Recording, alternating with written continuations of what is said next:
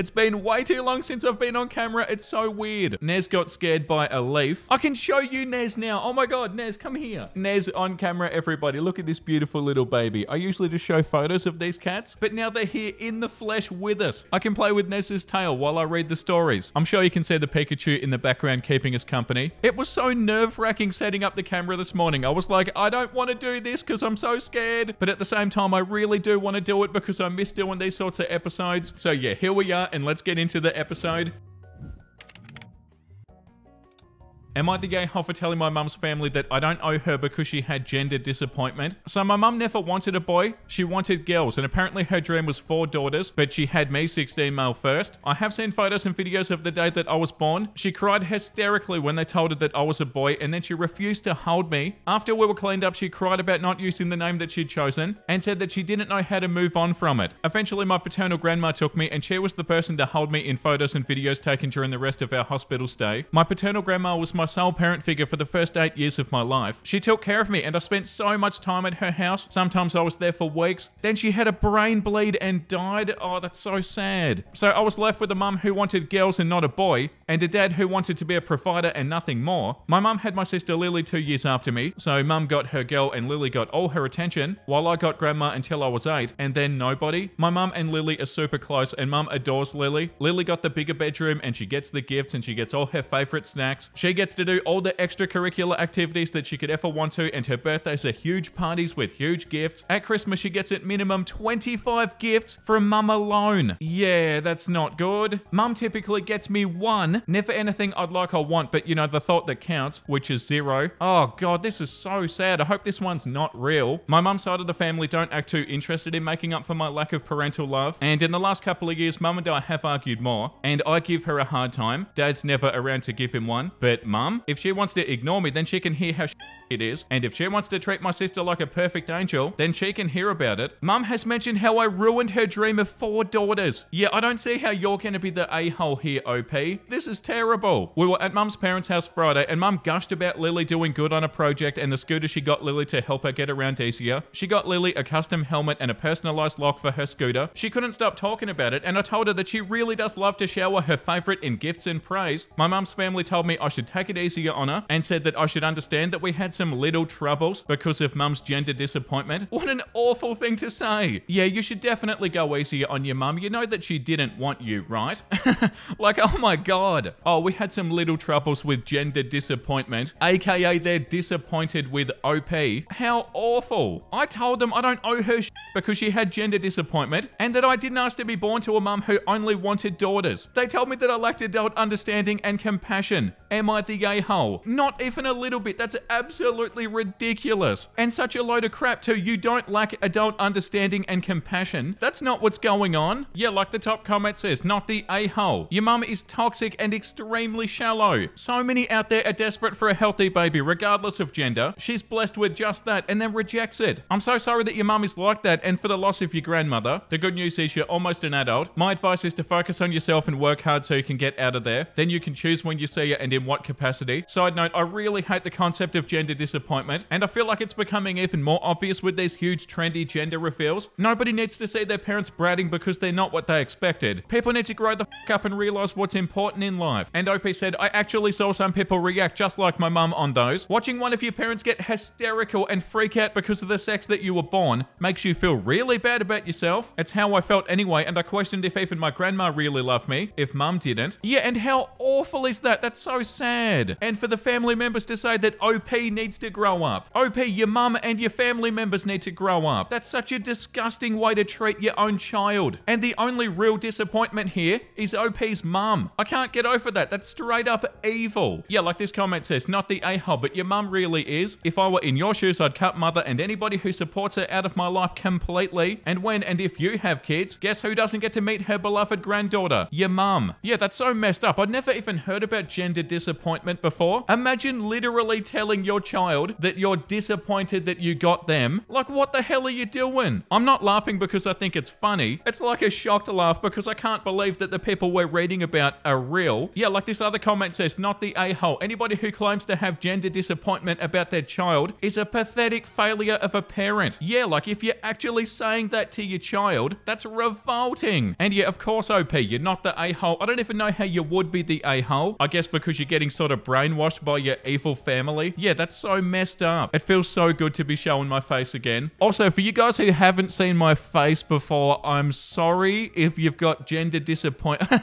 No, I'm sorry if you're disappointed or confused because you pictured me to look differently than I look. I just assume that everybody has seen my face because I've shown my face a lot, I guess. Okay, post number 2 says, am I the gay hole for being topless in my own home? So immediately I'm gonna say no because you're in your own home.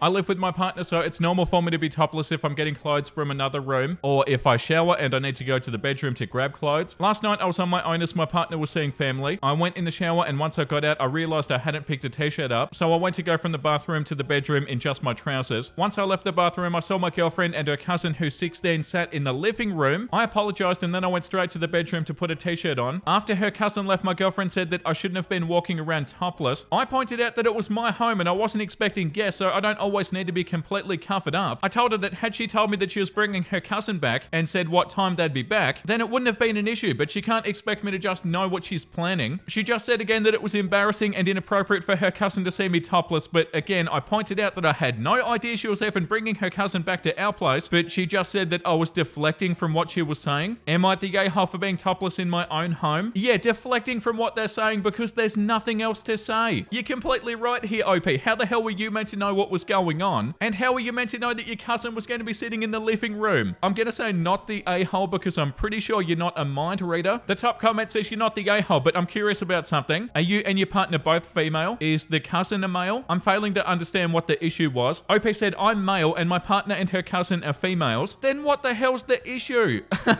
Are you serious? Even if you were a woman, OP, it shouldn't have been an issue. But you're just a dude with the top off. Who cares? You weren't flashing them anything. But also, once again, if you were a woman and you were flashing them something, it still does not make you the a-hole, OP. The comment below that says, okay, then I really don't understand the problem. It's not like you're a female flashing her breast to a minor. If the cousin has never seen a bare male chest, she's way too sheltered. Yeah, 100%, but even if OP was a woman, it shouldn't have mattered. But also, did they say that the cousin cared? Or is it only OP's partner that cares? Because it could definitely be the second one. We see stuff like that all the time on the subreddit. There'll be absolutely no issues, and somebody's partner or somebody's friend or somebody's mum or dad or something will just make an issue that doesn't need to exist or get upset about something where nobody needs to get upset about it. Like that post that we read where the cousin had to sleep on the couch. And I'm almost certain that the cousin that had to sleep on the couch didn't care about sleeping on the couch, but the partner of the person who wrote the post made a big deal about it. The second top comment says not the a-hole. It's not like you knew that your partner would be bringing over her 16-year-old cousin, and I don't see anything inappropriate about being a guy without a shirt on in your own home. I mean, I often walk from my bathroom to my room after a shower with nothing at all, unless I know there's somebody else whose parts I may cross post-shower. Yeah, and the comment below that, the audacity is insane to me. You brought somebody into my house without my knowledge, and you're upset that I wasn't prepared. Must be a freaking joke. Yeah, definitely. Like, oh, you're upset about something even though there was no way that I would have known about it? Yeah, that seems really rational, doesn't it? Chia is asleep on the bed right there, so I'm gonna grab her and show you guys. She's so beautiful. She's so cute. She has like the cutest little ball head. Like, I don't know if you can tell, but her face is really low. Look at the camera, Chia. Chia, look. And she's got the cutest little white mittens, little white sockies. Hello, I'm Chia. I'm baby.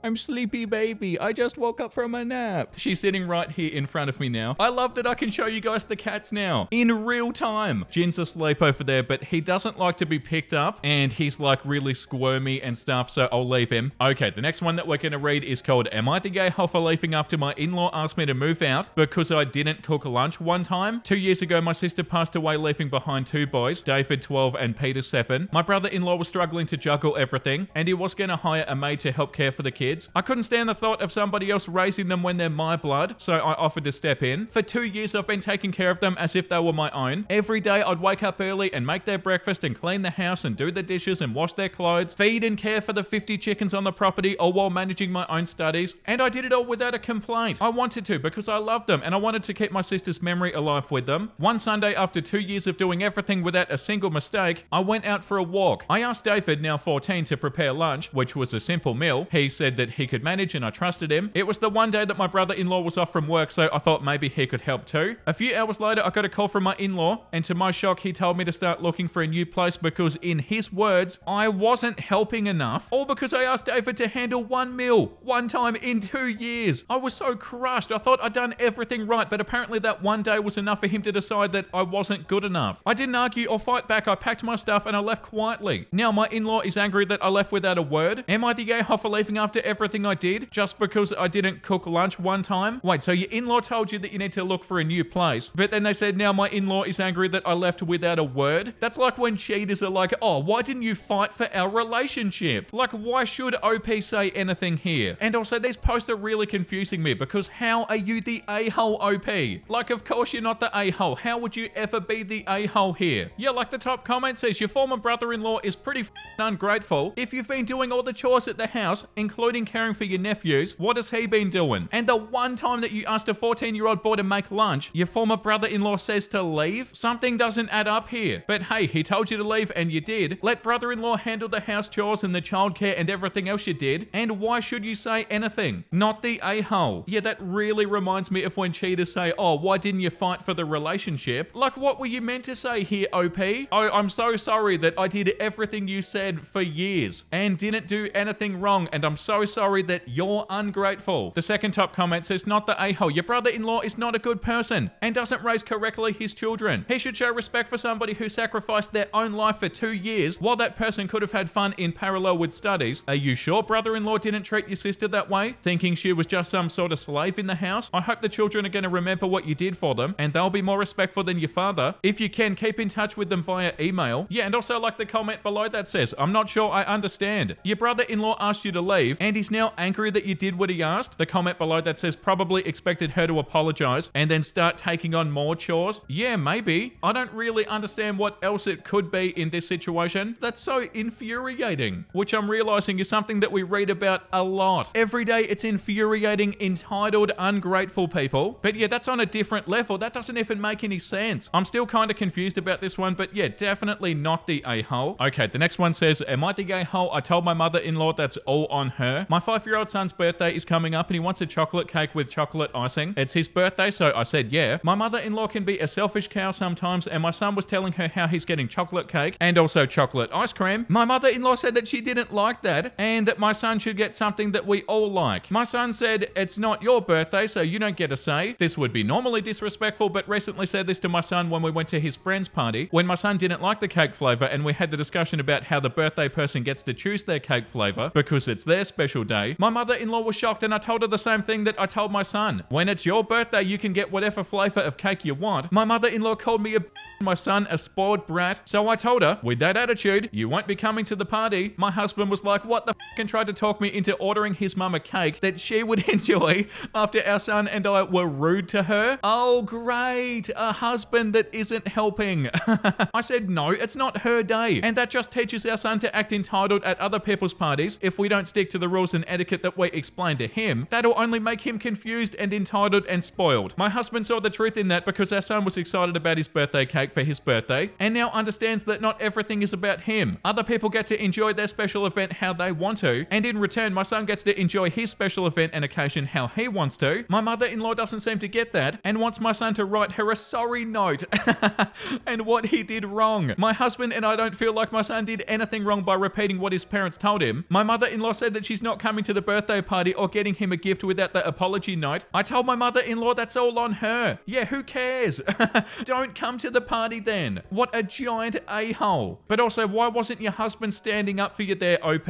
You said at the end there, my husband and I don't feel like my son did anything wrong by repeating what his parents told him. So did your husband sort of come around or something? Because initially there, he didn't stand up for you, did he? Yeah, the top comment, not the a-hole, but why's your husband not sticking up for you and your son? He's equally guilty for that. OP said my husband didn't know the backstory of why my son said that. He wasn't at my friend's party a few months ago when I took my son aside and I talked to him about hating the cake flavor. Yeah, the comment below that, has he since spoken to his mum? Your husband needs to tell his mum that under no circumstances is it okay to call you a or your son a spoiled brat. If he hasn't, he's still an a-hole in my books. Yeah, definitely. I hope he has said something. But yeah, once again, you're not the a-hole, OP. The mother-in-law here sucks. Oh, you need to write me an apology note. Otherwise, I'm not going to come to the party. Don't come to the party then. Oh no, you're not going to come to the party. What a shame. This comment says not the a-hole. Your mother's behavior is so entitled and rude that she got called on it by a 5-year-old. That should sting. But it should definitely be a wake-up call that she's incredibly out of pocket. It's not spoiled at all to want to have your birthday cake be in your favorite flavor, but it's incredibly spoiled and selfish to tell somebody else to change their birthday cake flavor to suit you. There's somebody acting like a spoiled brat 5-year-old here, but it's not the actual 5-year-old. And hopefully mother-in-law sticks to her word. You'll have a better time without her and her childish behavior in attendance when you're trying to teach your son how to act with maturity. Personally, I think your son acted well. His statement wasn't rude at all. The rudeness was coming from your mother-in-law, and he simply shut that down and stood up for himself. That's a very impressive from a 5-year-old.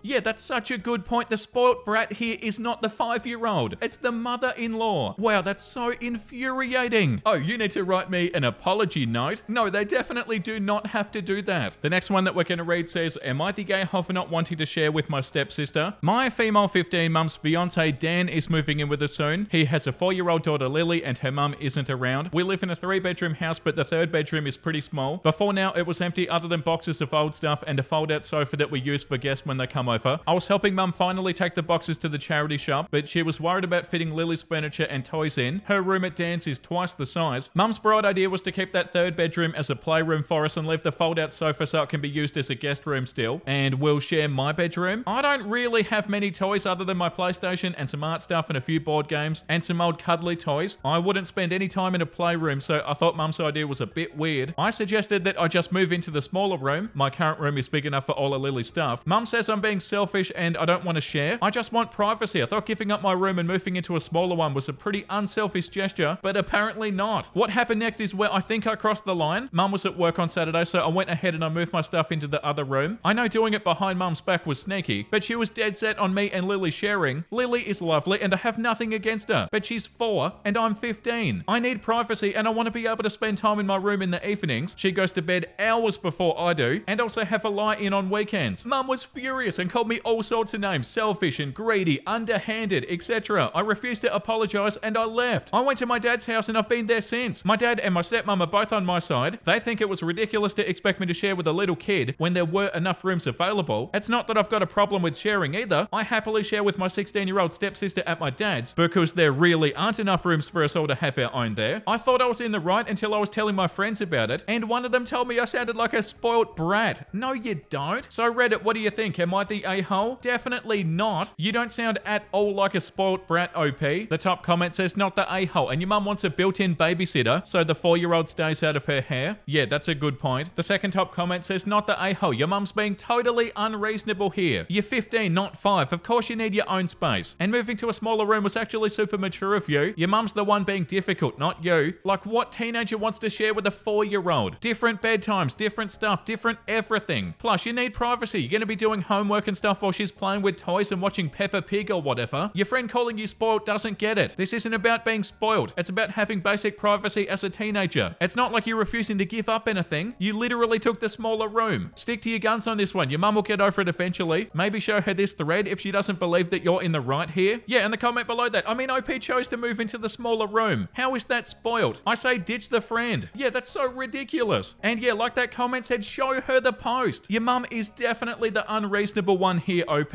You're so not the a-hole. I don't even know how you would be. Oh yeah, you're a spoiled brat by being mature. Yeah, okay. Okay, after what we've read today, I've got a really cute, wholesome meme. My husband, the best person I've ever met. The illusion of free choice. Oh, that's so cute, isn't it? They're the same. My husband is the best person that I've ever met. That's so cute. If that said Nez and the best cat that I've ever seen, I'd definitely agree with it. Oh my god, they're the same. Thank you for watching, guys. I hope you had a wonderful wonderful time today. That was so fun to film a video with my face in it. I hope you guys don't feel too weirded out by seeing my face. I definitely prefer this over not showing my face. And I also want to steer the channel in the direction of like quality over quantity. So I don't know if every video from now on is going to have my face in it, but it might. And I definitely really enjoyed this, so I am going to try. But yeah, let me know down below what you think in the comments, and also subscribe if you want to. And once again, the comment of the day today goes to Spider Gamer. Day 120 of telling the Vincey fam god-awful jokes that I've heard on the internet. Why did the Cyclops shut his school? Because he only had one pupil. Oh, that's so cute. I don't feel like that's a god-awful joke. I feel like that's a funny joke. And thank you for sharing that, Spider Gamer. I really appreciate it. And thank you for watching, everybody. I'll see you in the next episode. So make sure you look after yourself and make sure you have a beautiful, amazing rest of your day. And you know what I'm about to say because I say it every single day. Bye!